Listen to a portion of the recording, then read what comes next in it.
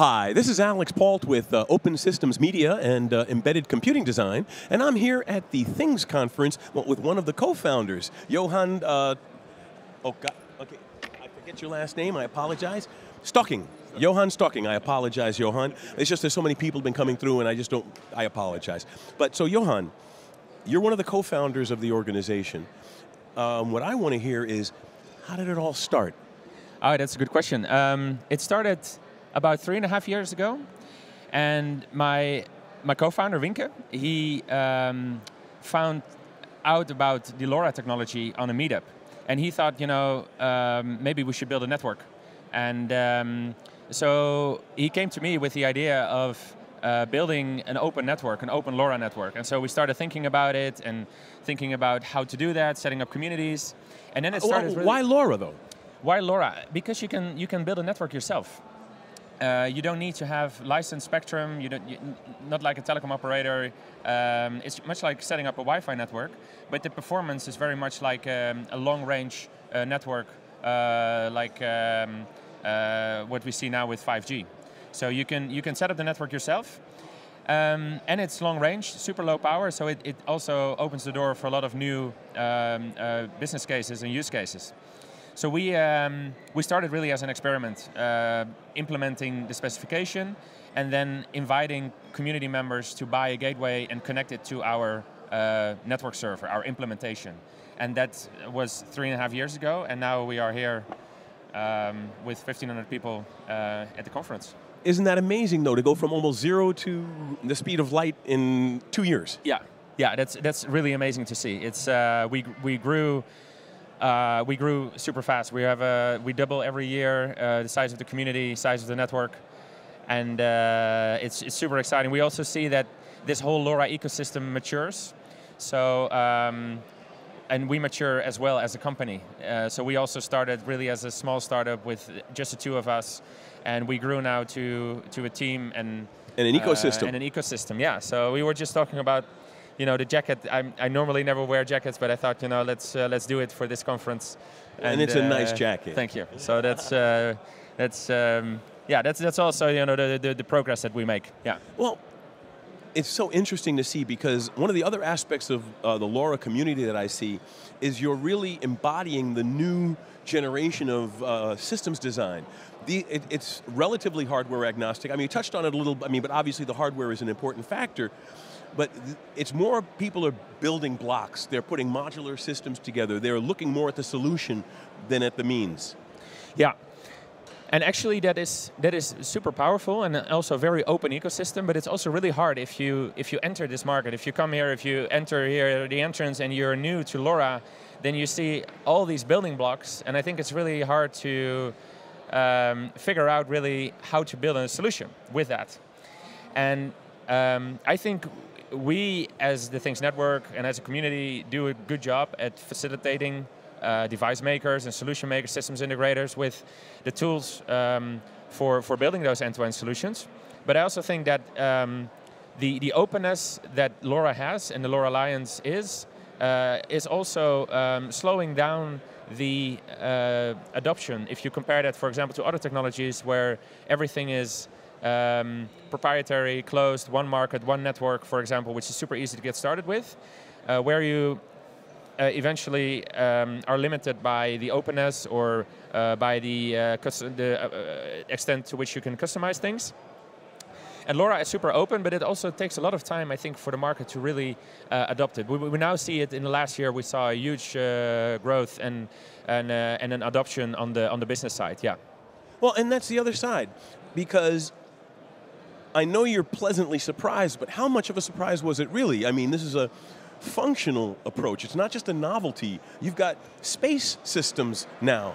You've got real solutions making real money in the industry. It's not just a toy. No, that's right. That's right. And it's actually funny also to see that a lot of companies that use this technology were already in IoT for a very long time.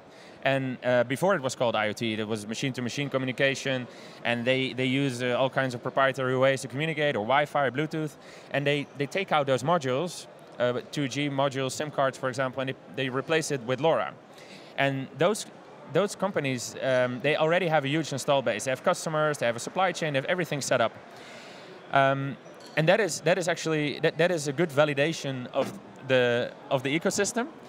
But we also see new companies here, like startups that are building new products in a new market. My Devices is a good example, and that's super fascinating to see. To really bring new products that were not possible before LoRa in a whole new way, even to consumers. So that's also LoRa. It's the same technology. Exactly. Yeah. Okay, so now Johan, where do you see this entire ecosystem moving? Where do you see it all going? I think it really goes to more to the way the internet has evolved. I see a lot of analogy with how the internet was in the 80s. Before there was internet, in fact, there were all small networks that were set up for different purposes. And when the internet came, basically just connecting all these small networks and creating one big global network, a whole new economy was created. And we are now in the same phase, I think, with LoRaWAN, where there are around 100 operated networks, and there are thousands of small private networks. And I think where it's going is that all these networks are connecting with each other, and they are interconnected, and they start exchanging traffic with each other, very much like how the internet evolved.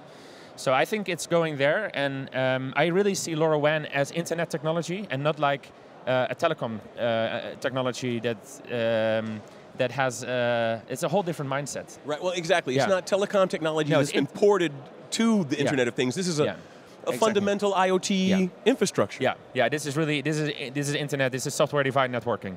Yeah. Very nice. Yeah. So, how do people find out more? I mean, they can go to your website, but is there? You're looking for partners, you're looking for people to grow into it. Is there any procedure, or can they just show up and say, hi, I'm here? Yeah, you can do that always. We have communities all around the world. We have around 700, 800 communities worldwide. So chances are that you have a community nearby, and you can join them. You can find them on the thingsnetwork.org on the map. They organize meetups. They set up local networks, the community network. For those who are interested in building commercial solutions, commercializing products, we have a commercial offering through the Things Industries. It's our commercial entity with private networks that are hosted, SLA backed, and we have a website for that, thethingsindustries.com. Excellent. So, do you have any last words for our audience? Something to talk about this, talk about next year? So it was last year.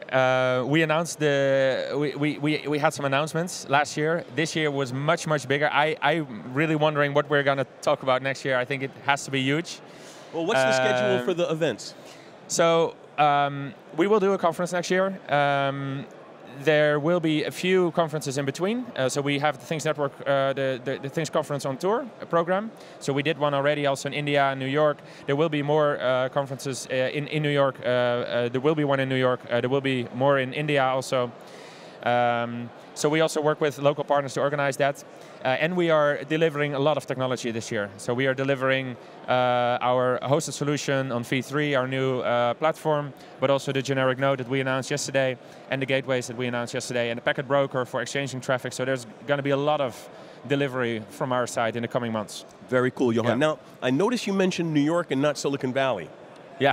So why is that? Is it you're focusing on end users and solutions as opposed to developers, or why New York and not California? Yeah, that's a good question. We have a really strong community. Sometimes it's just driven by communities and just organic growth. And we have strong communities on the East Coast. We also have strong communities on the West Coast. For me, it's a little bit random. I think I think there's a huge market and huge potential for LoRaWAN in the US. But so far, I think it's hard to it's hard to enter the American market. I think because it's a big country. So if you want to deploy a nationwide network like we've been doing here in Europe with LoRa in France, in Netherlands, in Belgium. Those are also big investments. But if you want to cover the United States and you have companies like AT&T, Verizon, Sprint that would have to commit to huge investments, it's very risky. It takes a while. I hope they do it. But on the other hand, there is also huge potential for private networks. That's our business. But we also have to explain the story of LoRa a bit more in the US than we have to do here, because LoRa is a little bit bigger in Europe. Yeah. Well, and also, well, I think also because there is a worldwide maker movement, but there are a lot of Europeans who are what I call semi-professional. You know, they're professionals in one sense, but they're still hobbyists in another sense, and there's a lot of tinkering going on. Yeah. Yeah, and it's both. And you see also those that progress from tinkering to commercializing solutions. We've also witnessed that from the side where we saw people tinkering and soldering their solutions together, and now they are selling it here in off-the-shelf, commercial off-the-shelf products. That's really cool to see. That is, yeah. Yeah, yeah. Very cool. So hey, Johan, thank you so much for taking the time, and you know, I'm really glad, and this has been a great success. You should be really proud of yourself. Thank you. Thank you.